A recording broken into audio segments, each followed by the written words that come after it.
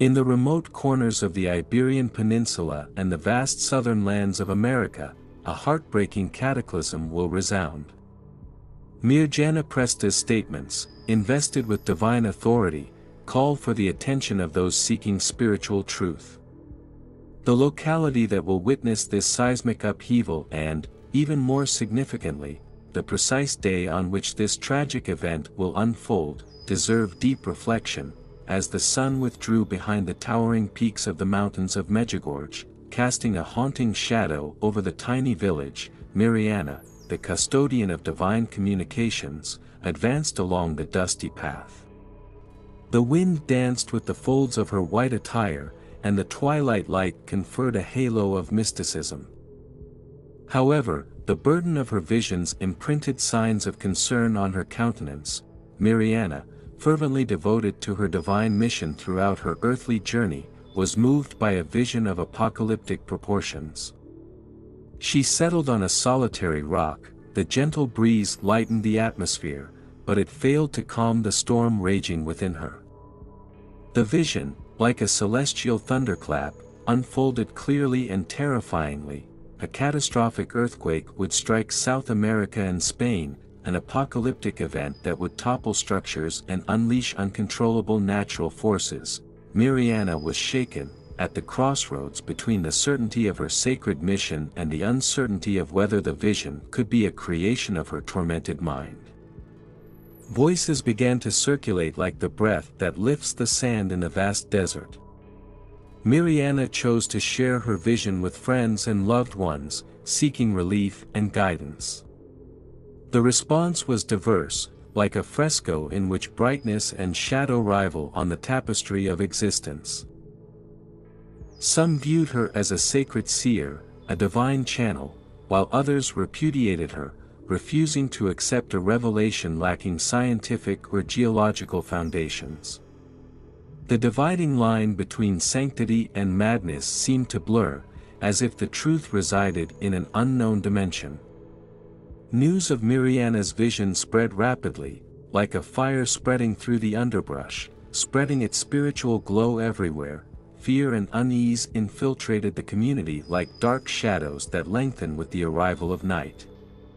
Temples were filled with devout believers, pleading for divine mercy, while skeptics and rationalists raised their eyebrows with distrust, questioning the authenticity of a prophecy devoid of scientific basis.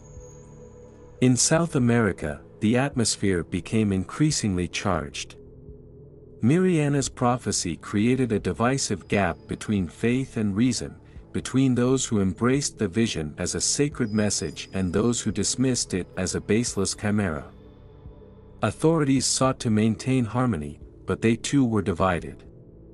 Some joined in prayers and religious rituals, persuaded of the divine truth, while others, more pragmatic, sought to appease the population by highlighting the lack of scientific evidence. Ecclesiastical representatives interpreted the vision differently, adding a surreal and unsettling dimension to the country's atmosphere. Some prelates embraced it as a symbol from the divine beings, a celestial warning that should be taken seriously.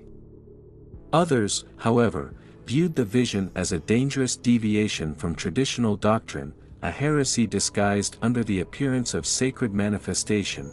In public spaces and thoroughfares, the community immersed itself in reflection on the inescapable path of destiny. Fear intertwined with anticipation as Miriana's prophecy cast a broad shadow over the communal spirit.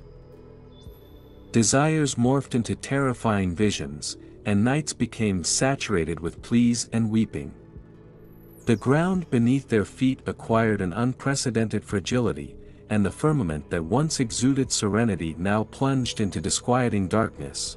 In the core of the storm, Miriana grappled with the weight of her revelation.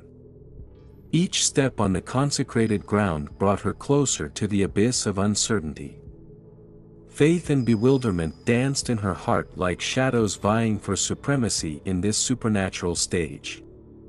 South America and Spain transformed into the backdrop of a cosmic drama, with human actors oscillating between devotion and reason, expectation and despair. humanity awaited with anticipation, questioning whether the prediction would materialize or dissipate in the breeze of disbelief. The fate of entire nations hung in the balance, influenced by imperceptible forces. The eyes of the globe turned to Miriana, the custodian of divine messages, while her soul faced the tempest of her own revelations. As the sun set behind the elevations of Medjugorje, the enigma surrounding the prophecy intensified, shrouding humanity in a veil of perplexity and longing. Days passed slowly, wrapped in a silence that seemed to heighten anticipation. The world held its breath as South America and Spain, the settings of this apocalyptic vision, found themselves under the shadow of ambiguity. Tension palpably rose in the atmosphere, like the electricity preceding a storm. Miriana, immersed in her spiritual retreat, persisted in seeking answers in the silence enveloping the hills of Medjugorje.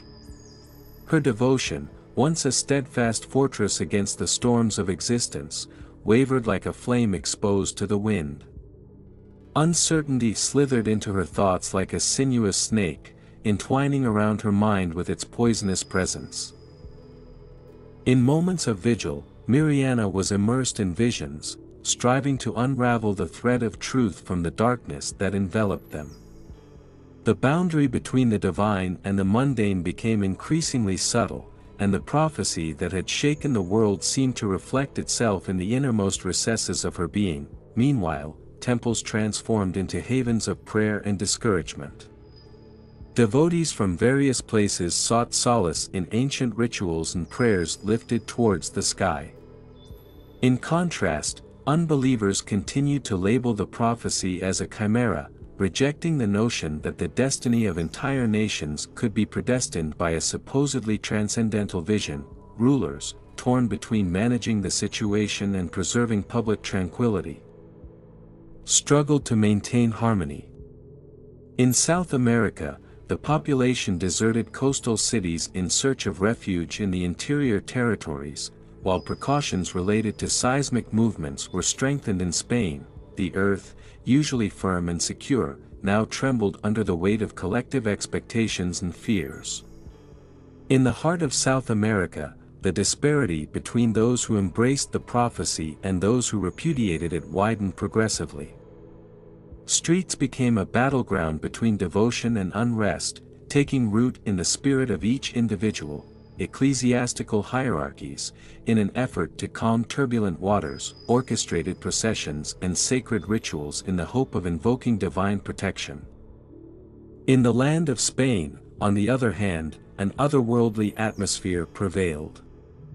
Scientific authorities endeavored to calm the population, emphasizing the lack of concrete evidence regarding an imminent catastrophic earthquake.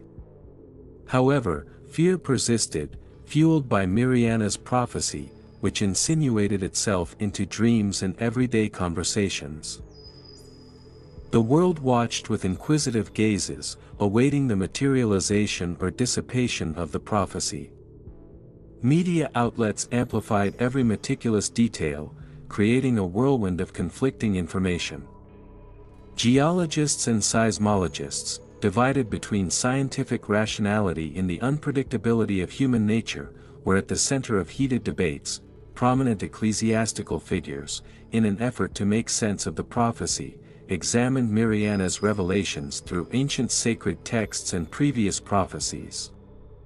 Some perceived connections and symbols confirming the authenticity of her visions, while others adopted a more cautious stance, emphasizing the inevitable need to discern the spiritual.